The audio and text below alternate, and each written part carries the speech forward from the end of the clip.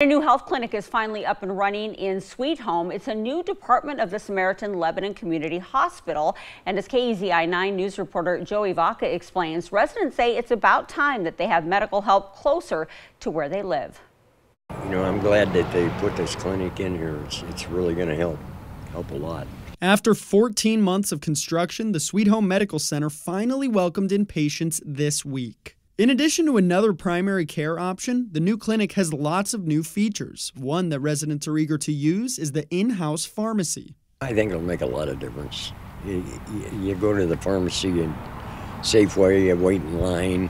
You know, every time you go to pick up some medicine or something, you have to wait. You know, and if they had a pharmacy right here in the clinic, it'd probably get done real quick and real easy. The clinic's other features: expanded walk-in hours for patients seeking care, a helipad for those patients who need to be transported somewhere else, and the clinic has thought of an innovative way to bring in specialists for patients in the more remote community. One of the things that we wanted to have in this clinic was to be able to connect our patients via telemed with specialty, because in rural areas there isn't a lot of internet access.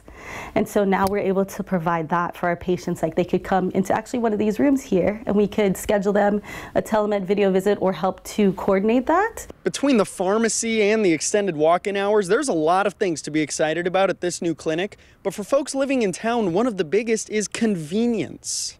Really close. I mean, I'm right across Wiley Creek on the other side, and I can almost walk here, you know, rather than have to drive 8 miles to Lebanon. You know, it's a lot more convenient. The center is bringing in a new clinician in January, and once they do, they'll be open 7 days a week for walk-ins. Reporting in Sweet Home, Joey Vaca, KEZI 9 News.